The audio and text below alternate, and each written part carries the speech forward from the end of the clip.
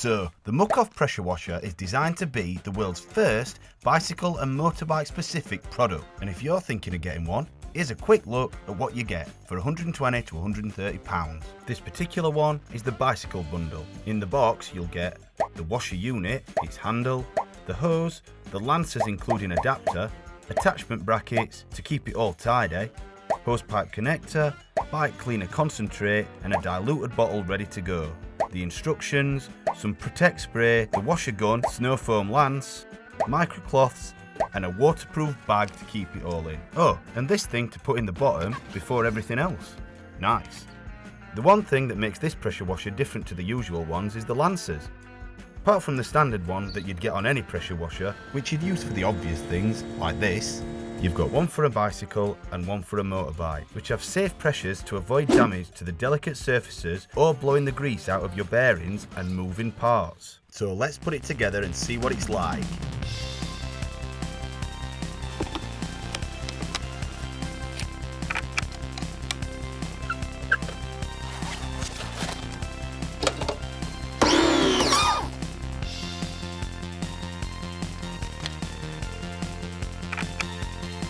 It's as easy as any other pressure washer to set up. Even easier if you've got a young apprentice to get things started by giving it a rinse down.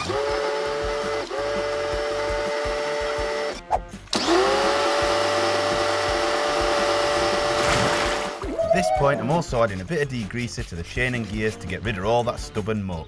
Once both sides of the bike are wet, it's time for the best bit. Add the snow foam lance with the diluted cleaner and spray it on to evenly distribute the soap all over the bike.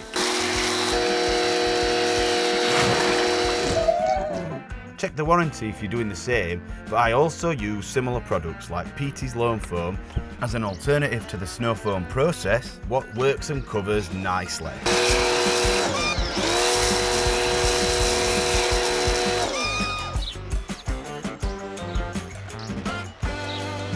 Give it all a good scrub using a bit of elbow grease and agitate all the muck out. To be honest, the amount of work you're putting in here is based on how dirty your actual bike is or how much time you want to save when you're rinsing it off. And swap the lance back to rinse off.